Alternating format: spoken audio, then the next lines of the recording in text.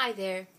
Well, it's part two of my tribute for my grandmother, and whereas earlier during part one it was raining and I was glancing at the squirrel outside, now it's twilight, almost night, and there are fireflies outside, and it's gorgeous. The fireflies are gorgeous. So I think probably it's a good time to read the more philosophical, poetic poem. Philosophical, poetic prose piece that I wrote actually from a grand uncle of mine, a very dear grand uncle of mine who died in 2004. And he died in December. He died about 2 weeks before the South Asian tsunami, in which 250,000 people died. So that's what prompted this piece. It was a tribute to him, but then to, my grief was for one man, and then, 2 weeks later, 250,000 people die, and so this piece is for everyone who passed away in those 2 weeks in December, but it's also for my grandma, and it's for everyone. It's called Heaven. So, let me just start. Heaven. The angel's wings, singed with the absurdity of the shock of sudden absence, shimmer dimly in starlit stillness. Quietly, the angel weeps. You shiver slightly. After all, it is new for you, the strangeness of angels. You have not long been dead.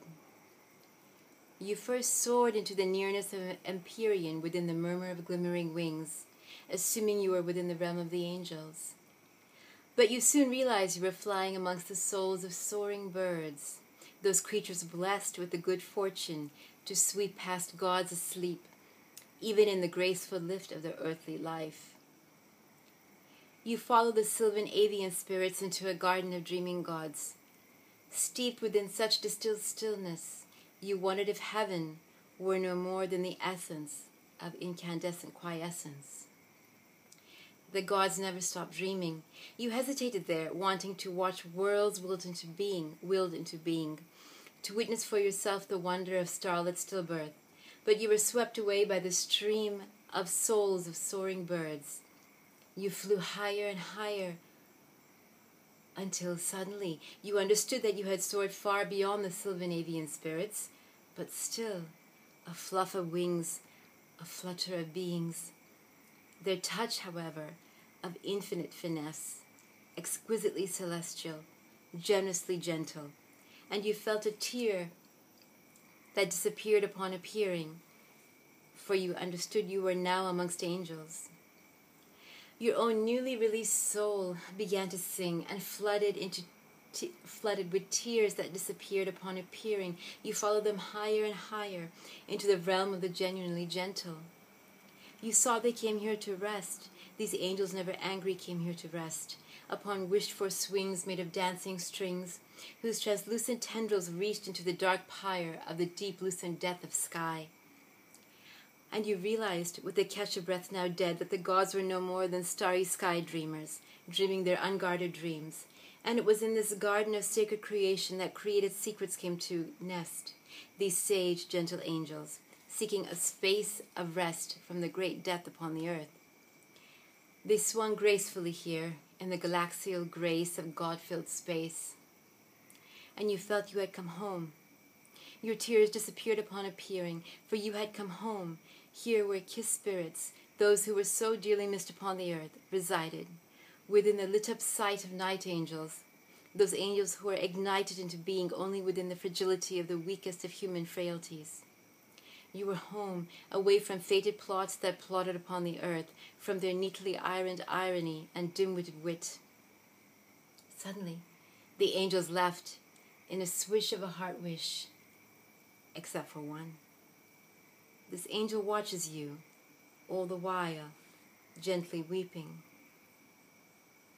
Suddenly, you are jostled, side to side, front to back. A generation of generous energy, a gestation of sodden sadness. You are nearly swept away by a stream of oncoming souls. Their swift motion swishes a silvery crescent into the sacred vacancy of the evanescent. It is why the angels left, once more called down to the earth to hurtle through the space of such earthly hurt. Only one angel remains here, for you.